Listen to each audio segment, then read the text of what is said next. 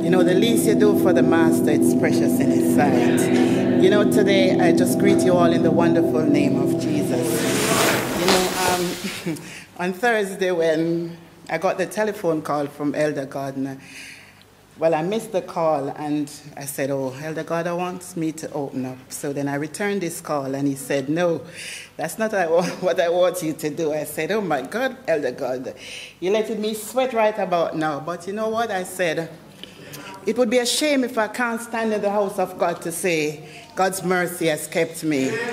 You know, I've been on this journey for a very, very long time. And it's only because of His grace and His mercy why I am here today, still standing in my right mind. And I just want you to help me sing this song, Mercy Rewrote My Life. Mercy rewrote my life. Shall we praise the Lord? Shall we bless the name of the Lord?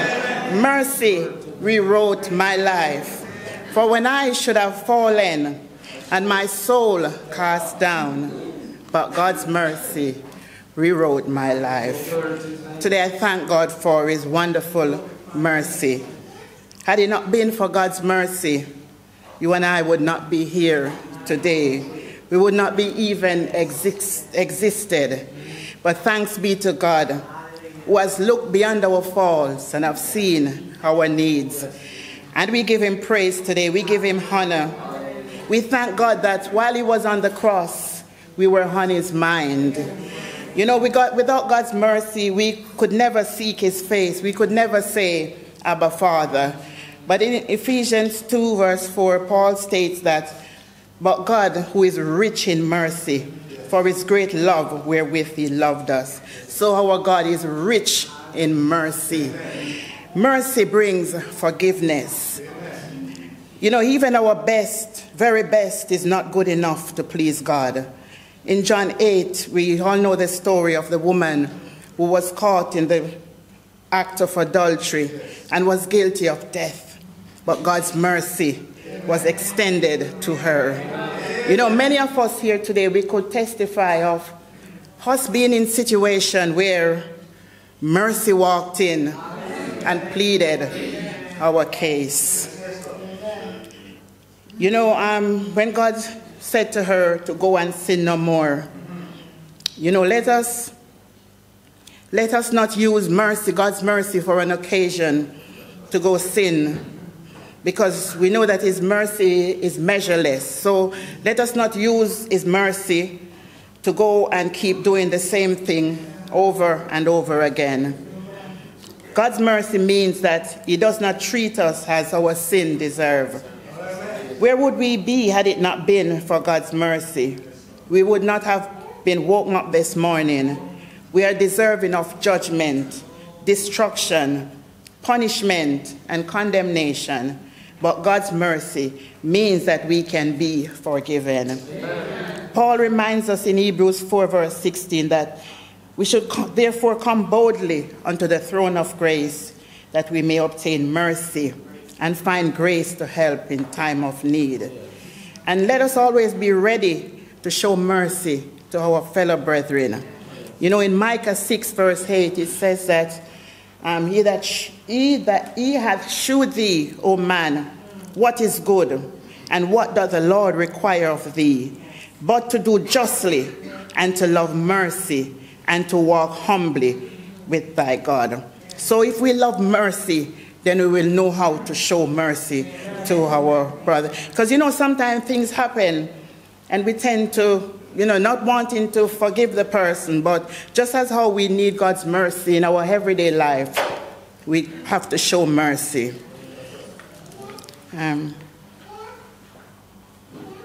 Yes. And, yes, praise the Lord. Bless the Lord. Yes, yes, as I said before, let us not use mercy for an occasion, because in Romans 6, verse 1, it says, shall we continue in sin, that grace may abound? God forbid. So that means when God has cleansed us from our sin, let us walk holy. Let us talk holy, and let us show mercy. Our sin is great, but God's mercy is greater. Our sin is enormous, yet God's mercy is boundless. Our sin drives a wedge between ourselves and God, yet God's mercy is freely available to all who will call upon him today. Let us this day and every day give God praise for his measureless mercy. Bless the Lord. Amen. The reason I'm leaving this life, I don't want to be lost. We believe that he's gone to prepare a home, a place for us. We believe that one day there'll be no more pain. One day there'll be no more need for light because he will be the light. You see on my hand here, even Linda and Aisha was saying to me, Mom, go to the hospital. But you know what I realized? The devil will try any and anything. Mayday knows me too well, and they would love me to go. But guess what? I'm going to run to the throne of God first. And I said to Lyndon, and I said to them, and they got upset. They were with me till about 11 o'clock last night. I said, Lyndon, if I die, it doesn't matter. It doesn't matter. Because as long as you know that your calling and election is sure, it's all right. We all have to go. I want to ask us, how many have a will written out? Let me see your hand. Have you got a will? You don't have a will yet? Pastor, you have to go talk to them. Anybody have insurance? I don't have insurance. You have insurance. You have insurance. Them not insure me now. When I tell them about the heart attack, when I tell them about the stroke, nobody insure me. But guess what? That's why I have to make sure that me enter into that city, because man not giving me no insurance.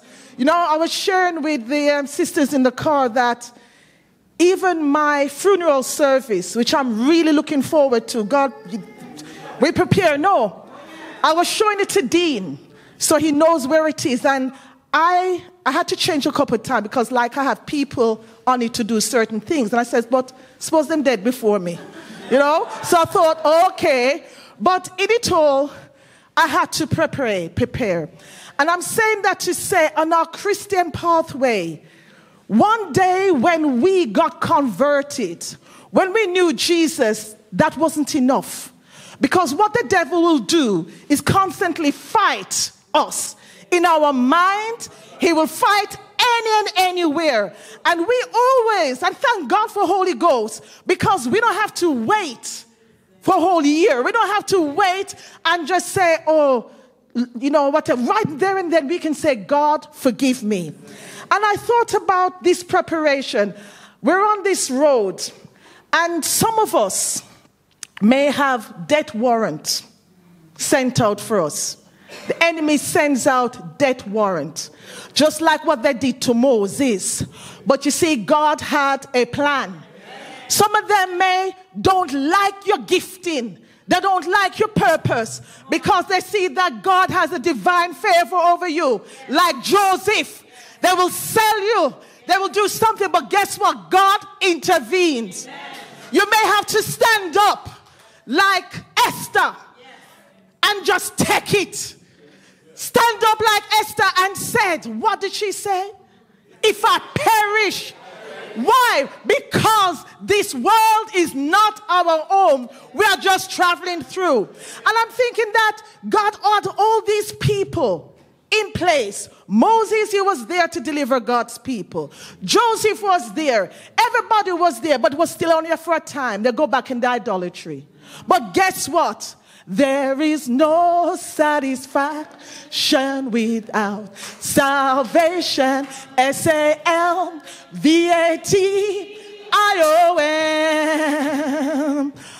There is no satisfaction without salvation. SALVAT.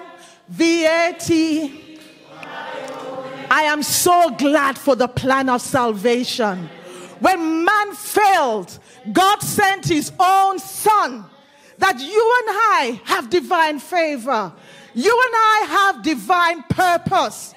And what I'm saying, when God blesses you and man don't even see it, man don't want to acknowledge it, why are you worrying about? Why are you worrying about it? God give all of us ministry, you know. All of us are ministers. He gives you a ministry. And let me tell you, I run a charity called Ministry of Empowerment. And if them take it away from me, it don't matter because the ministry is in me. Do you understand me? If that's how you know if you have true ministry, you know. The ministry isn't here 9 Station Road. It's a lifestyle. It's whatever God's put in you. And you impart to others. Why? To let them know that the Lord draweth nigh. Imagine, I tell you, God is so good. I'm so glad that even though when I got baptized, I didn't understand. Even though I got baptized because I needed my friend to speak to me. Because she wouldn't speak to me because I didn't get baptized when she got baptized. But then I was so glad that conversion came. And when conversion came, you know that you know that you know. You know. And as I said today, I thank God for Sister Hyacinth. It doesn't matter what happened. She's still spreading the word. That's part of the body. That's a member. You have Sister Liz looking after the caring for the sick. That is something she's doing. You have each and every one of us. We have ministry. We better be active in it. We better be active because it's all part of the body of Christ. So, I want to read Thessalonians 5:5. First, Thessalonians 5:5. You are all the children of light and the children of the day, and we are not the children of the night nor of darkness. What I'm saying, be true. If we are children of the light, walk as we are children of the light.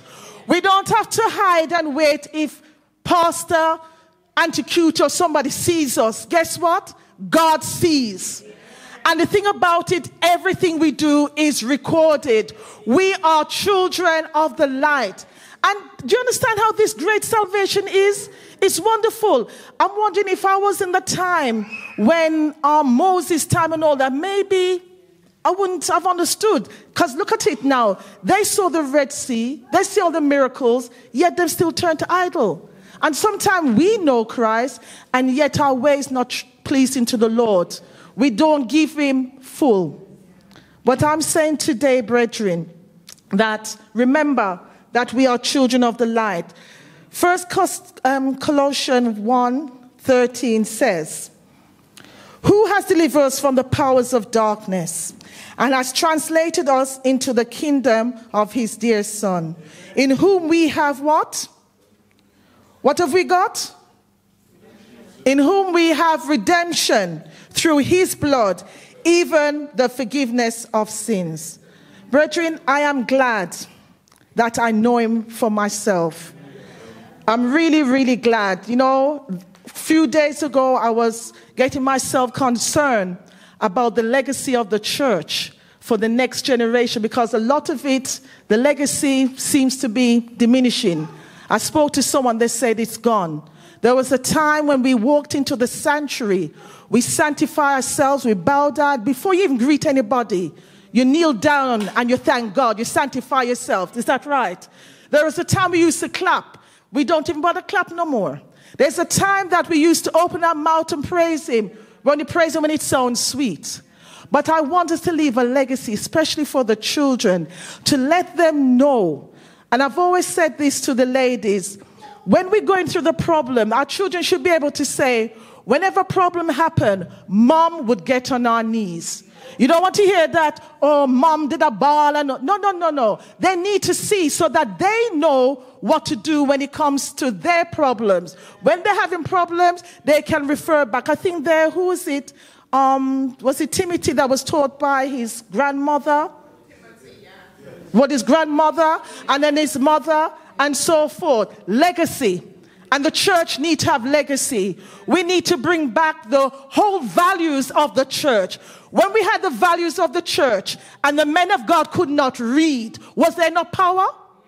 Was there not power? Holy Ghost taught them. Right? We need to bring back those values in the church. When the mothers would pray, yes, then things happen. Things happen. And I'm saying today, let us remember that we are just passing through. This world don't belong to us. And it's up to you if you decide to sleep or die. I decide to sleep in the Lord. I know if I die, then that's it. But when my time comes, I just want to know that I'm sleeping, so that when that trump of God sounds, I will hear.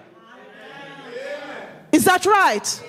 So, brethren, when we walk circumspectly. Walk as children of the light. Don't be double-minded. You know, I'm very, you don't know how sensitive I am. People that can't tell truth, trust me, my spirit really gets upset. Really gets upset. And that's how we should get upset when we see sin. When we feel sin. When we hear sin. When we see sin. We have to. Why? Because the reason that we're living the life we're living is because I, Valerie, don't want to be lost. Many of us has been like Moses. You shouldn't have been here today, but God made a way. Some of you have been in prison, maybe even still in prison, but God is making a way for you.